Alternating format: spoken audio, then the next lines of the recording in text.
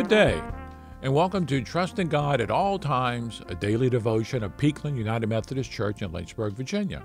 I'm John Vest, and I'm the pastor here at the church. Have you ever been the recipient of a random act of kindness?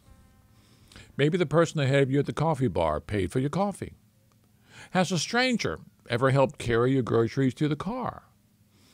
Did a kind word lift your spirits? We once went to a local steakhouse, me, my wife, and our daughter. It was a Sunday after church, and after we ordered, and after we enjoyed our food, the server informed us that the bill had been paid by an unnamed family who gave them money and asked the servers to randomly buy another family their meal. It was a humbling experience, something that I want to pay forward. It's interesting. We all know the phrase, "It's better to give than receive," and I know that to be true. What surprises me is how much harder it can be to receive than it is to give. In a Christian church, there is a tradition of literally washing feet.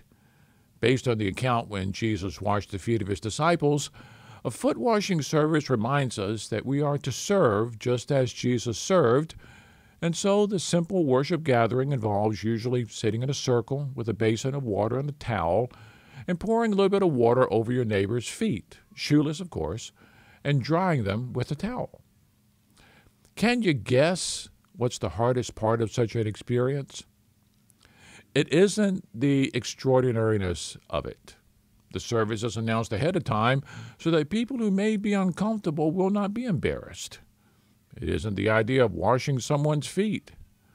The hard part, for me at least, is having my feet washed. It's just some water. It's just a warm towel. It's a symbol of humility and servanthood. These are all good things, but it makes me uncomfortable. I'll wash your feet, no problem. But you wash mine? That seems to be a problem.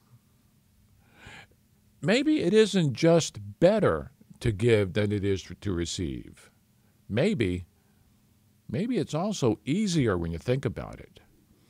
It is easier for me to forgive you than it is for me to accept responsibility and understand that I need to also receive forgiveness from you.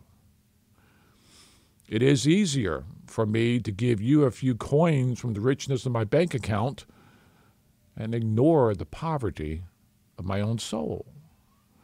It is easier to believe you need a decent washing while I ignore the grime I've accumulated from my own living. And at least for me, that's why a good foot washing is in order every so often.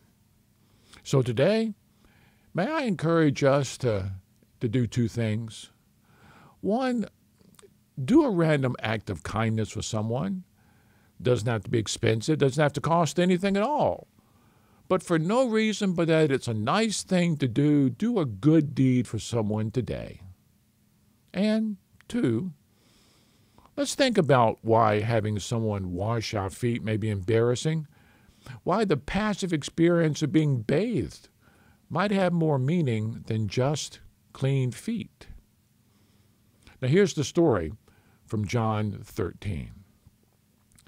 Just before the Passover feast, Jesus knew that the time had come to leave this world to go to the Father. Having loved his dear companions, he continued to love them right to the end. It was supper time. The devil by now had Judas, son of Simon the Iscariot, firmly in his grip, all set for the betrayal. Jesus knew that the Father had put him in complete charge of everything, that he came from God and was on his way back to God. So he got up from the supper table, set aside his robe, and put on an apron. Then he poured water into a basin and began to wash the feet of the disciples, drying them with his apron. When he got to Simon Peter, Peter said, "Master, you wash my feet?" And Jesus answered, "You don't understand now what I'm doing, but it will be clear enough to you soon." Peter persisted, "You're not going to wash my feet, not ever." And Jesus said, "If I don't wash you, you can't be part of what I'm doing." And Peter said, "Master, if that's the case, not only my feet, they wash my hands, wash my head, not only my feet and my hands, my head. Wash my life. So let it be today. Amen.